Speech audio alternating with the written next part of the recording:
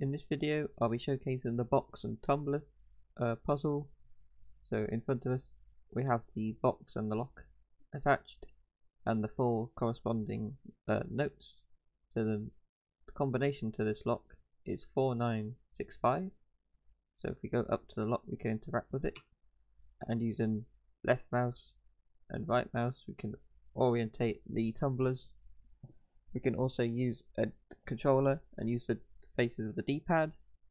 So we'll move this to 4. We'll set this one to 9, 6, and then 5. And when the combination is correct, the box opens. This works by first initializing the box from a manager, which then goes from it to its child actor of the lock. Inside this lock we have an initialization chain again of setting all of its own individual tumblers. These tumblers then get initialized here. From there we set a position by randomly determine the position from 0 to 9, changing its rotation every 36 degrees of a target arrow in the world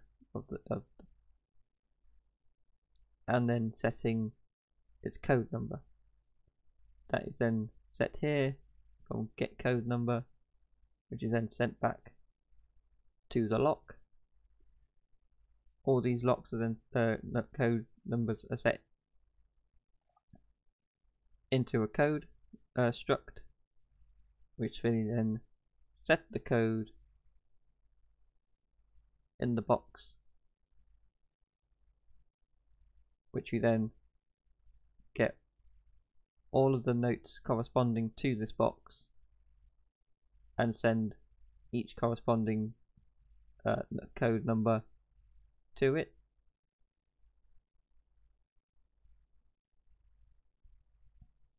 After that we create an inventory of tumblers. This work is for the use of the controller, so when you hit right and left it just increments it.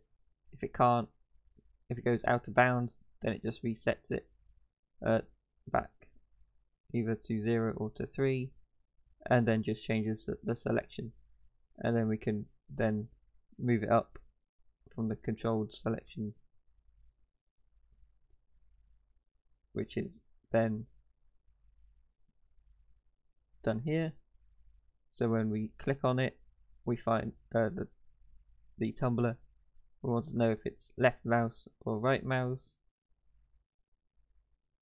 or did we hit up on the D-pad or down on the D-pad, and then we're just rotating every 36 degrees, which was the same as what we set the value to before earlier in the set position here, which just allows us to easily rotate the tumbler.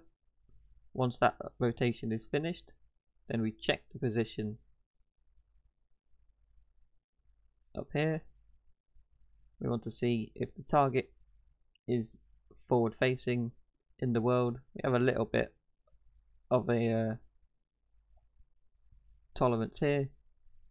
If it is correct, then we set it to correct, which then in the lock